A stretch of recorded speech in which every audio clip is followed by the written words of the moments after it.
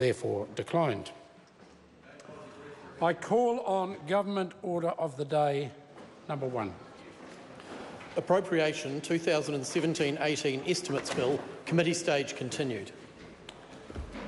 I declare the House in committee for further consideration of the Appropriation 2017-18 Estimates Bill.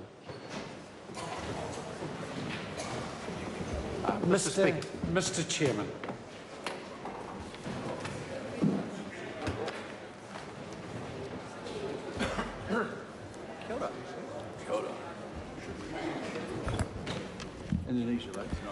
Members of the House in committee for further consideration of the Appropriation 2017-18 Estimates Bill. There are 7 hours and 2 minutes remaining in the debate.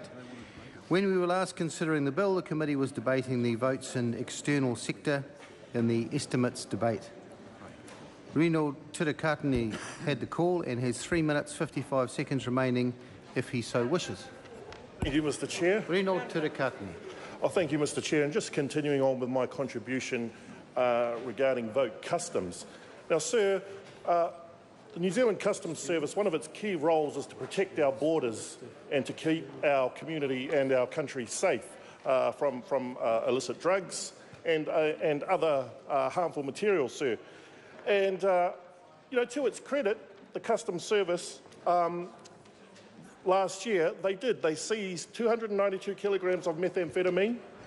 They and 1.1 tonnes of precursor were seized by the Customs Service. So they are doing a good job in that area. If you look at the wider picture, though, sir, there is a pea epidemic in our country. It is seen through the countless cases of addictions and damaged families, damaged individuals, wreaking havoc up and down the country. So much so, sir, that my whanaunga, Penny Henare, said that up in Te Tai Tokero, Kaitaia has now got the name Kai Fryer, due to the amount of pea that is flooding that community and promoting the illicit black market. Now, sir, when asked about this very question about how much pea or its precursor are actually crossing by the border, i.e. customs is missing at the border, I posed that question to the Comptroller and her vast team of lawyers and policies and senior managers and the lot. And, sir, I was absolutely aghast at the answer because they couldn't give an answer, sir.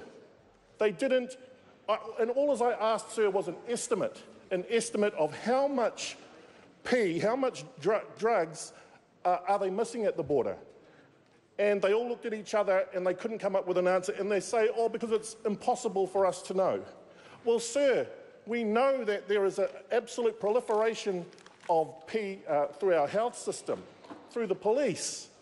The pea addictions is the #1 reason why parents can no longer look after their children and are going to their grandparents. It is a huge problem across our society, and so we're only getting half the picture from the Customs Service. It's great for them to try and laud how great they are with what they're intercepting at the border, but it's really what they're missing, sir.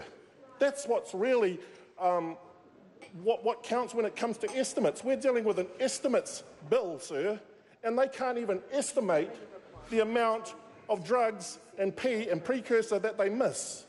And I think that's an indictment on the Customs Service. But, sir, it's no surprise, really, because under this government, they're all about making the numbers look good.